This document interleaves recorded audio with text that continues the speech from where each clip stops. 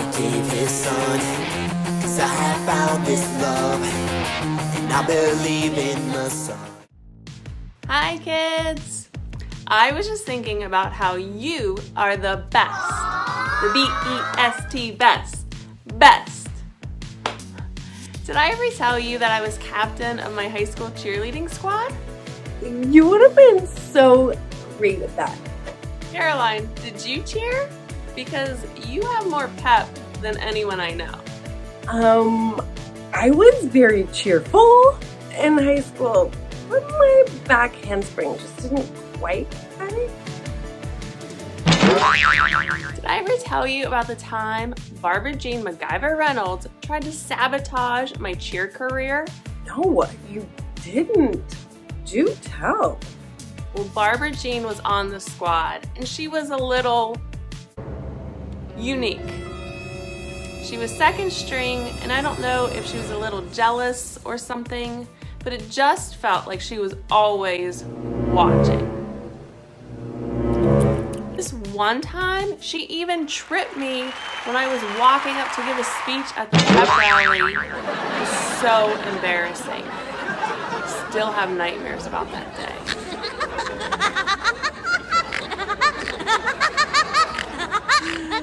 Yikes. That was not very nice.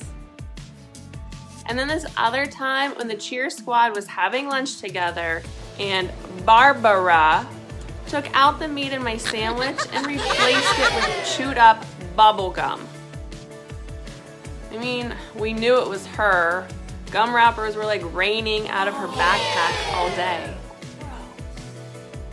That is disgusting. And sounds oddly delicious. And she also played a video of me singing at our school talent show. A moment like this, some people wait a lifetime.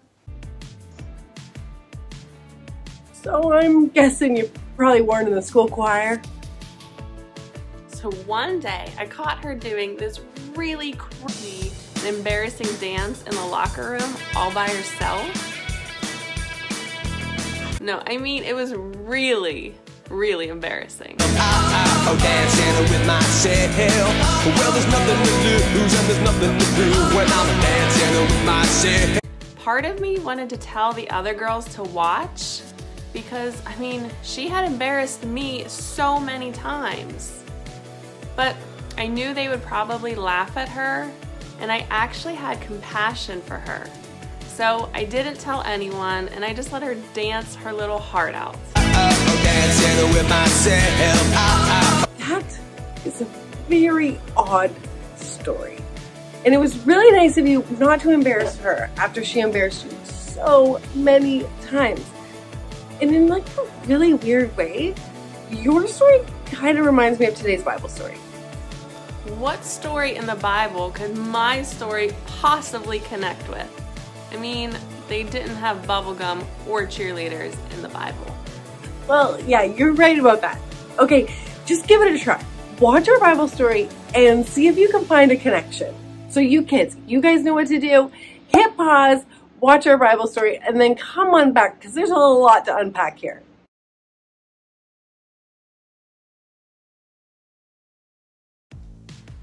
Okay, I can kind of see it now.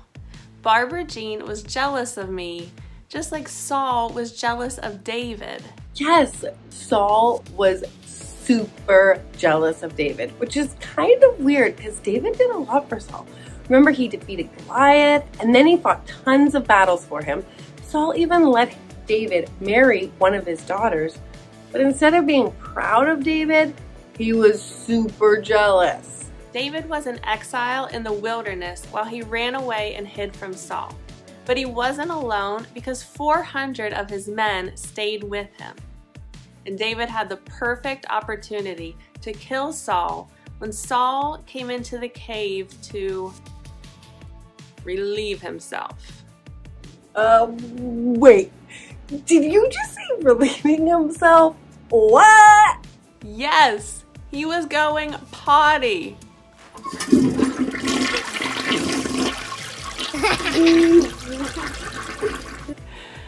David could have taken this ill-timed potty break to get rid of his enemy once and for all and take the throne. I mean, he knew he was going to be king one day anyway. Right.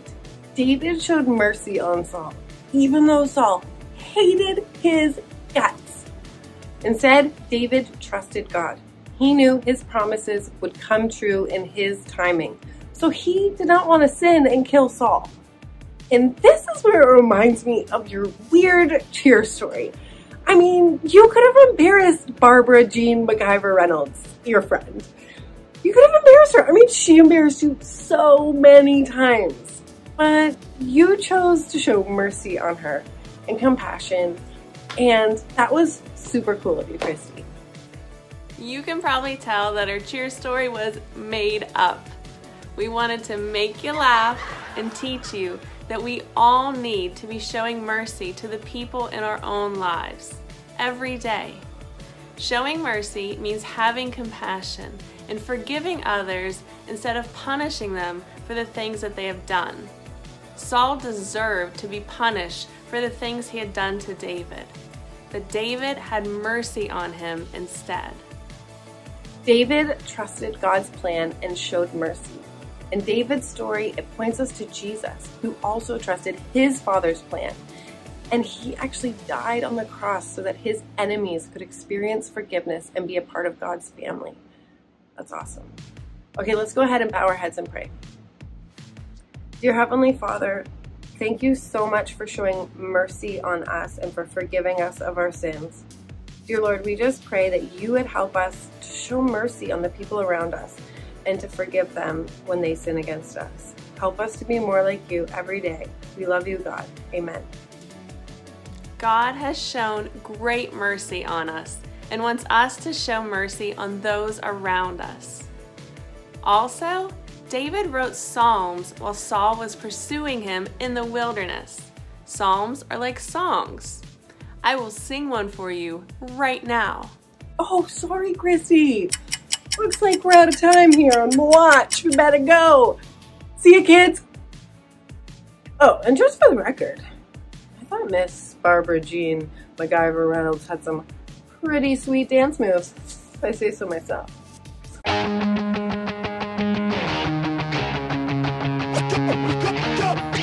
you heard of the one called Savior? Have you heard of his perfect love? Have you heard of the one in heaven? Have you heard how he gave his son? 'Cause I have found this love, and I believe in the Son. Show me your